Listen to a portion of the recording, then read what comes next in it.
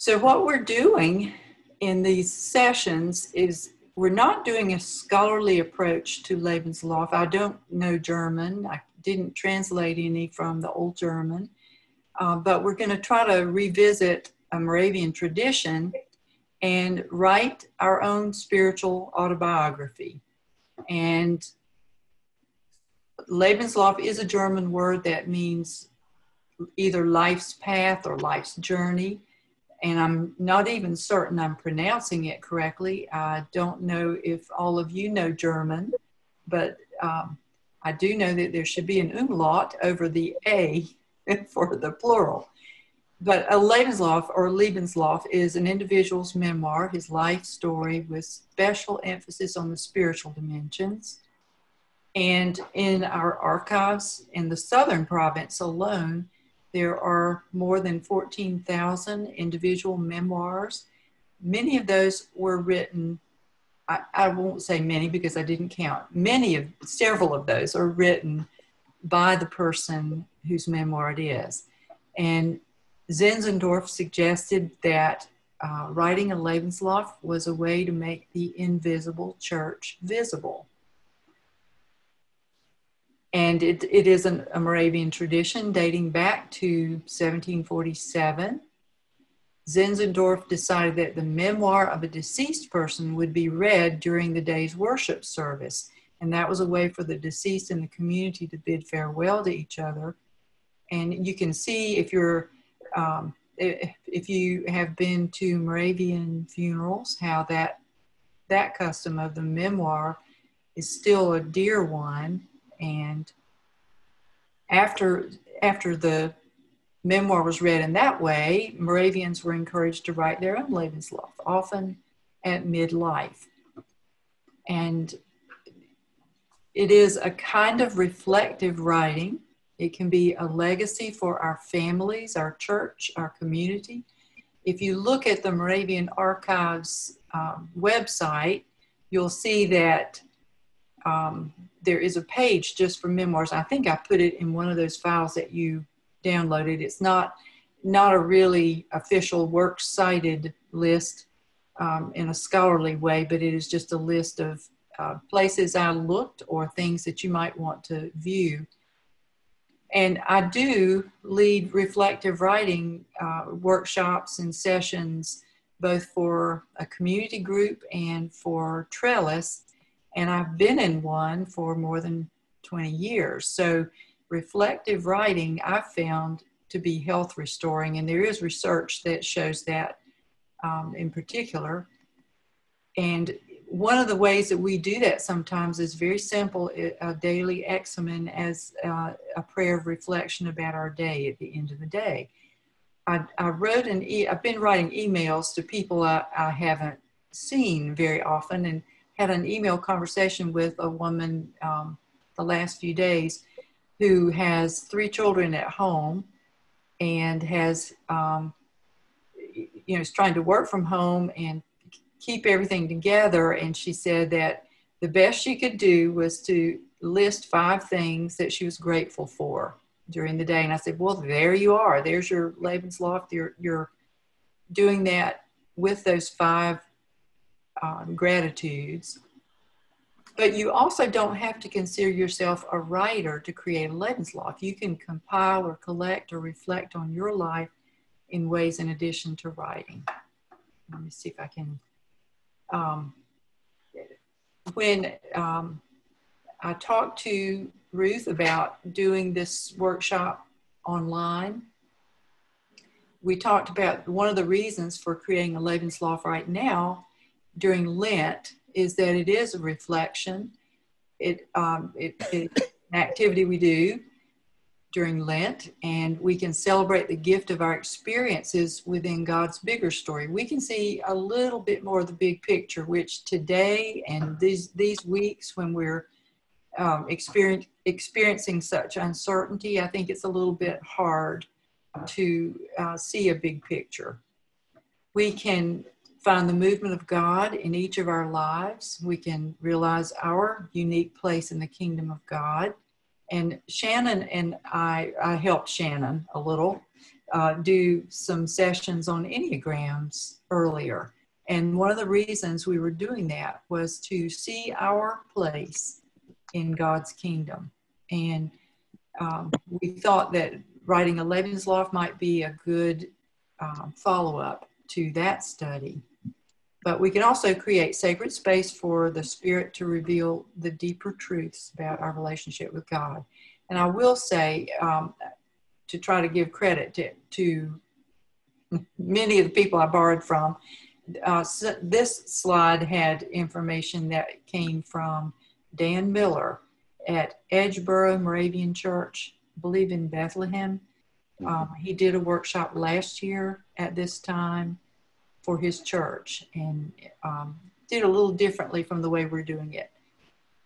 But during Lent, when we have time being our authentic selves, and we're looking for God's fingerprint on our lives, and looking for new ways to talk about God in our lives, and to be a witness to God's work in the world. So I'm going to pause for a minute. If I'd had a large group, I was going to try putting you into breakout rooms and having you do this in 2s or 3s. But since we're a small group, we're going to do this all together. And I think I didn't fix this slide completely after I figured out how many people were registered. But I'm going to ask you, I'm going to look at the participant list and ask that we say our name. And if you feel like you want to, you can tell briefly what your name means, or how you got your name, how it's connected to your family, or any story about your name. And realize we're not doing this in the same way that we did it at New Philadelphia, because this is being recorded, and we don't know who our final audience is. There we had a smaller group that was working in community. Here we are a small group in community, but we might have a larger audience. So I'm going to say, I'll say my name first. I'm Kay Elizabeth, and my mother named me for her principal's daughter. And that might not be very remarkable. Apparently my mother really liked that principal's daughter. She was a mascot for their graduating class. And the interesting thing about it was, years later, a person in my church, Mary Hagee, who was secretary at another church, invited me to do a talk to all the Methodist secretaries, and they would give me lunch, and they wanted me to talk about grammar. Now, can you imagine a group inviting someone to talk about grammar? So I sat beside a woman who said, "Oh, my name is Kay also." And she said, "And your last name sounds a lot like my last name before I was married." So she turned out to be the daughter of that principal. So I met her. All right, that was a little bit longer story. Cindy, can you tell us a little bit about your name? I was told that they played a game at my mother's baby shower, and my name was one of the names that was put in the basket. Neat. All right, Dave. My name is David Lawrence, and my father's name was David, but he had a different middle name, so I'm not a junior. I know that David means beloved. I'm the youngest of 4 children. All right. Nancy? My name is Nancy Lenora, and I'm named after my grandmother. Her name was Emma Lenora, and my great-grandmother, and her name was Nancy Christine.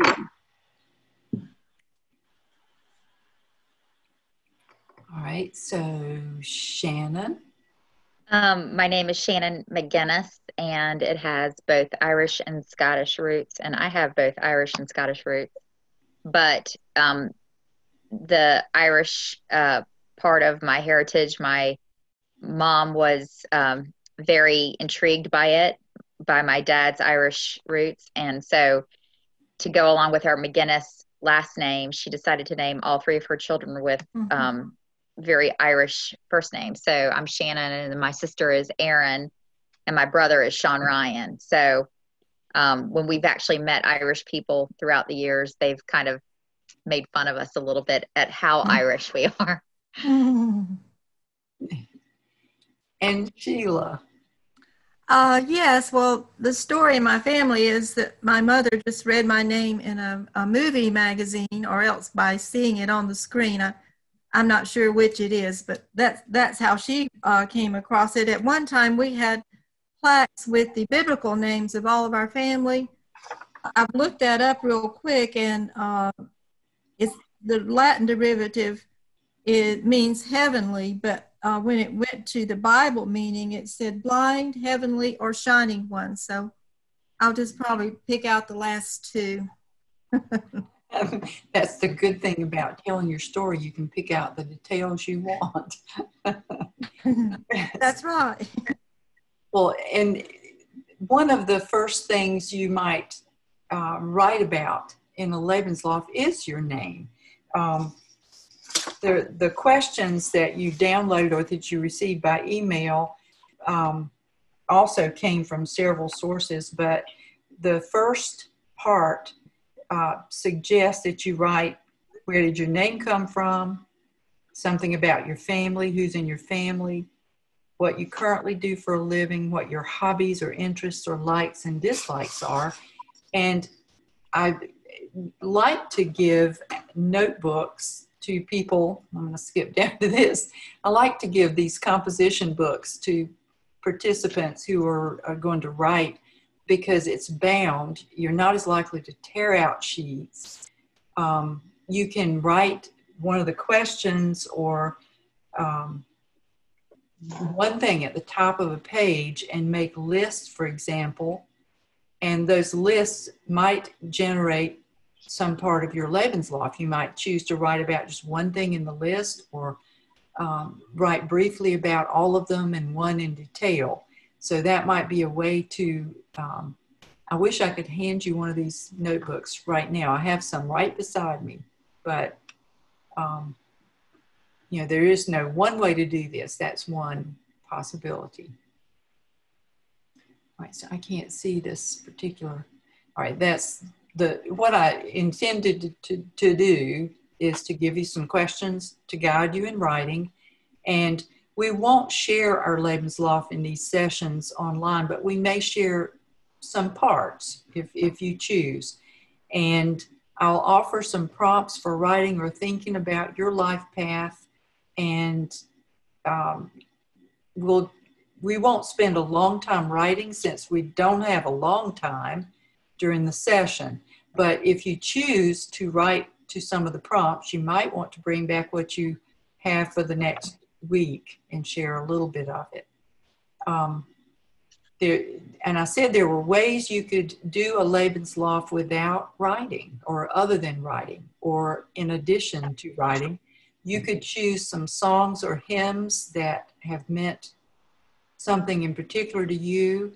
I experienced lebenslaufs being shared in Gemeinschaft, and one person in one of my groups shared 7 photographs that told the story of her spiritual life.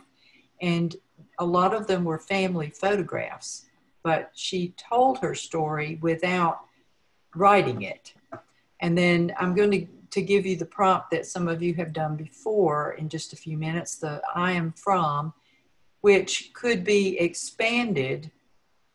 You could write your whole lebenslauf with lines that begin with I am from, or I am, or something similar to that. James Taylor did My Life in 7 Songs. So that's also one of the possibilities. And I did call your attention to the chat box And I'm not monitoring it very much right now. And I think Hannah has already moved on to another. Let's see. Yep, Hannah's not here. So if you have a question or a comment and don't want to interrupt, you can put it in the chat box. And there's an option in the chat box where the to cell is. You can either send everyone in the meeting, or each person's name is listed. Now, if you want to say bad things about me behind my back, you could just send it one to the other privately. I hope you won't do that, because I don't think I can see those. So at this point, any questions or comments? Kay, did you say what you've just given us on screen is in the email too? Hannah said she was going to email it right before she left. So these suggestions. Well, no, not all the suggestions. If you would like to, if I can send you the slides, or I send them to her and have her send them by email if you want those. I don't know if there's, you know, that particularly useful information, but we could do that. I saved those as PDFs, which is what we had talked about in the trainings, rather than leave it as a slideshow. So it's a PDF, and it would be something I could also have her email you if you'd like. Well, it would seem to be helpful. I mean, well, the other way it might be helpful is to do, when we are able to be back face to face, you could do that for a group yourself at your own church. Oh, okay. So, and these some of these slides were some, as I mentioned, from Dan Miller, and some of the information is what I had used before in writing. Okay. So, all right, I'm going to put that note, because I needed to write that in. Okay. Any other questions or comments at this point? And I don't see the timer on my screen. Yes, I do. We have about 18 minutes, I think. And I don't think this will cut us off right at 5 o'clock, but I'm trying to be aware of your time as well. So the prompt that I'll share today is from a poem by George Ella Lyon. And this has been used with all ages, all groups, many groups rather, all over. She is the poet laureate, or was the poet laureate of Kentucky for a while. And one of the files that you had either downloaded or, I just saw Hannah's message, sorry. One of the things that you downloaded or had emailed to you was a template for this poem, and a copy of the poem with another version of it on the second page. So I'm going to share the poem. I am from clothespins, from Clorox and carbon tetrachloride. I'm from the dirt under the back porch. Black, glistening, it tasted like beets. I'm from the forsythia bush, the Dutch elm, whose long gone limbs I remember as if they were my own. I'm from fudge and eyeglasses, from Imogene and Alifair. I'm from the know-it-alls and the pass-it-ons, from perk up and pipe down. I'm from he restoreth my soul with a cottontail lamb. And 10 verses I can say myself. I'm from Artemis and Billy's branch, fried corn and strong coffee, from the finger my grandfather lost to the auger, the eye my father shut to keep his sight. Under my bed was a dress box spilling old pictures, a sift of lost faces to drift beneath my dreams. I'm from those moments, snapped before I budded, leaf fall from the family tree. And after I shared this,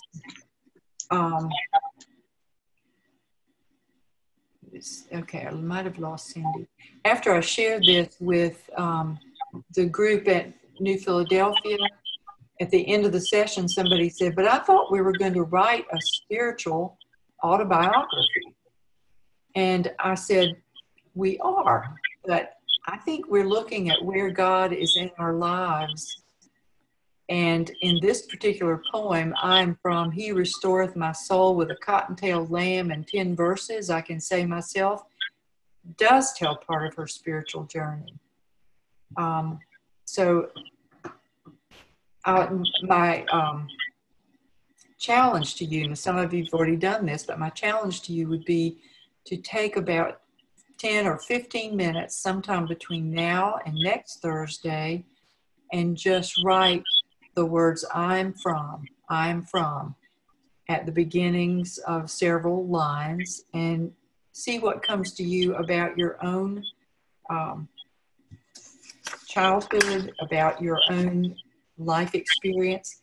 And if you're looking at the Writing Your Lebenslauf handout while you're doing that, some of the questions at the beginning, besides where did your name come from, included where did you grow up, what was the neighborhood like where you lived, any childhood memories, what's your earliest memory of God. So some of those could be answered easily with a I am from line. That's one way to write a whole Lebenslauf if you choose. So let me see if I can get back to, I think that's, I don't need to, I'm gonna take my screen back. I hope I'm gonna take my screen back. So how's that? All right. Can everybody see everybody who's still here? Yes. Yep. Except for Cindy. All right. Now I don't know if she had trouble with the phone or not. I'm going to end with something in just a minute, but I'll show you something that's fairly simple too. That is a book called Start Where You Are, and in it there are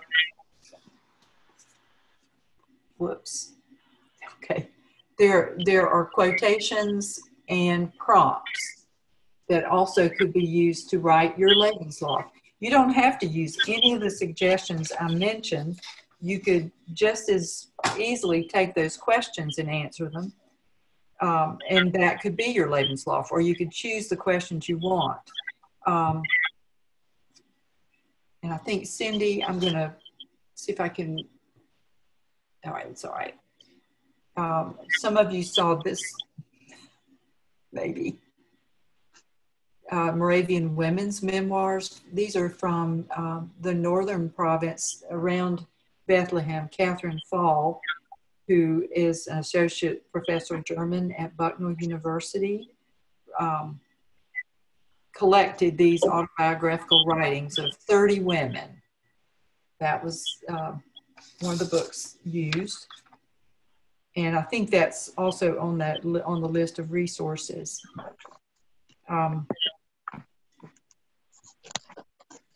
Did we lose? There we go. Welcome back. All right, so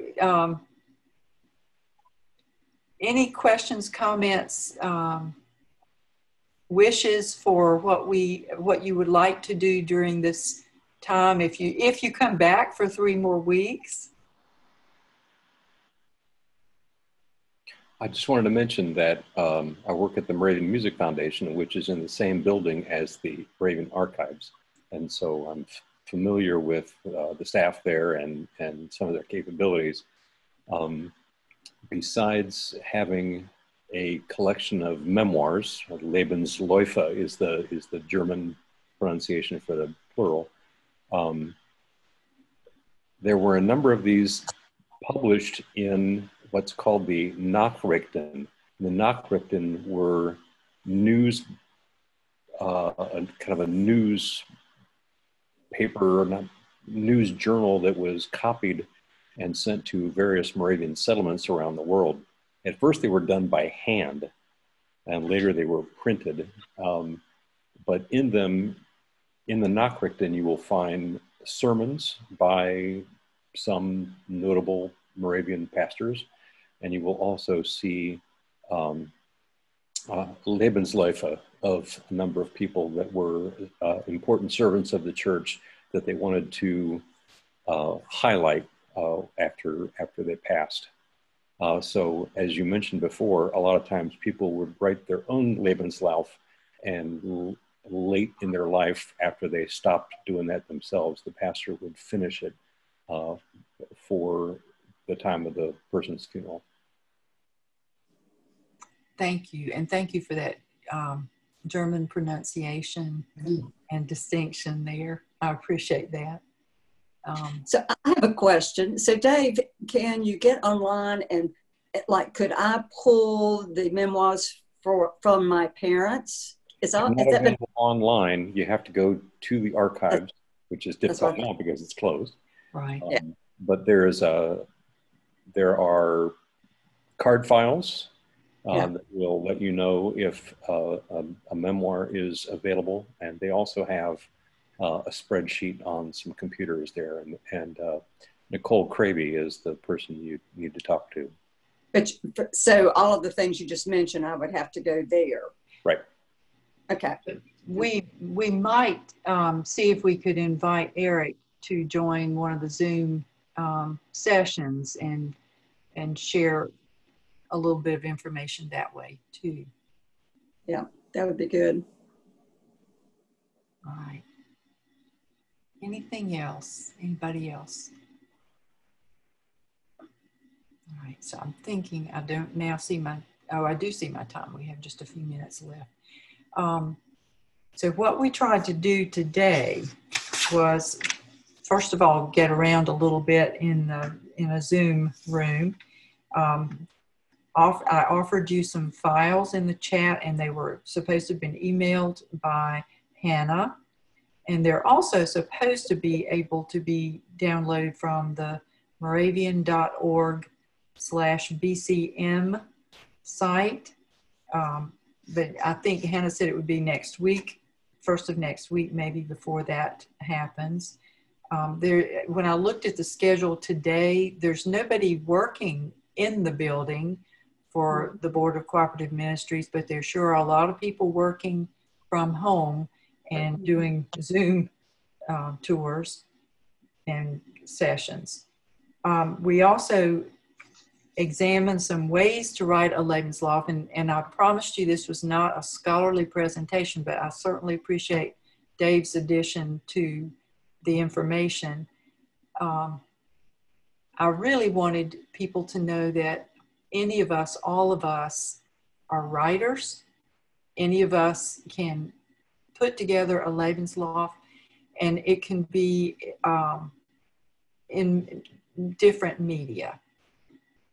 I shared with you, or we shared our names a little bit, a story of our name, and we looked at a prompt that is a way to structure a lebenslauf if you choose, and certainly a way to begin thinking about your life and the place of God in your life. So if you don't have other questions, I would like to switch back to my desktop screen and share a prayer. And again, this is a prayer we prayed in the lebenslauf sessions at New Philadelphia, but it's from the Moravian Book of Worship. Any other questions, comments, anything about Zoom that you need to? I just have a quick question. In our next session, will we share anything that we will be looking at for ourselves this week? Suggestions of the ways to write and so forth? Yes, I'd like at least for people to share what has worked or what hasn't worked. If you want to share a few lines of something you've read or written, rather, I'd welcome that. I'm a little bit hesitant to have us share a whole lebenslauf because it's being recorded and because of the time.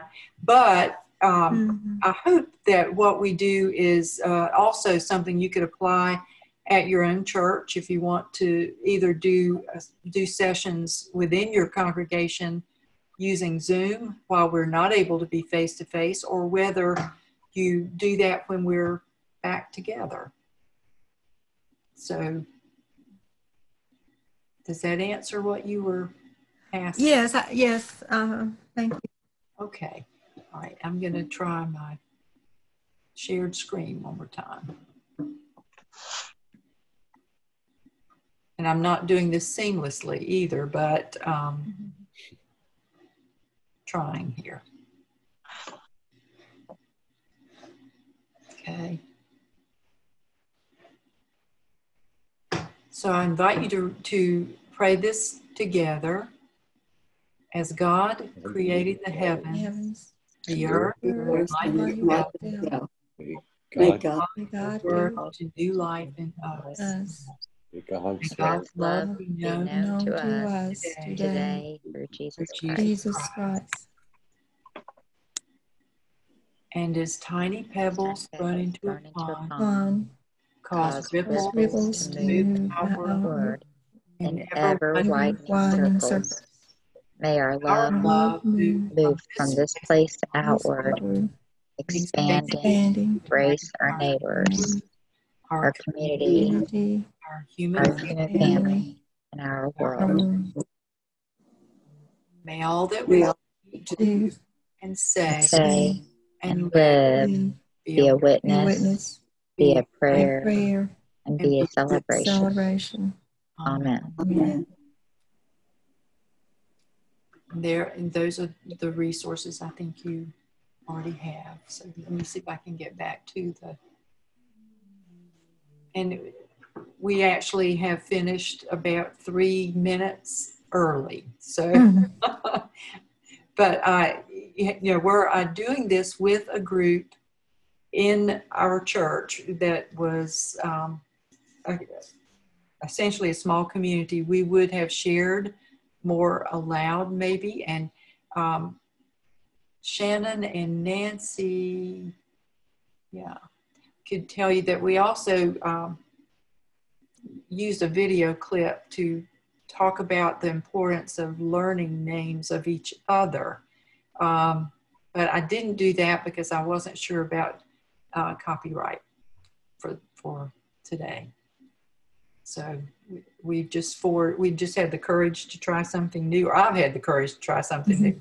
Not all of you did, I think, but thank you so much for joining today, and I hope you'll come back next week at 4 on Thursday. And if you can't, you'll still get resources sent to you because you did register for the session.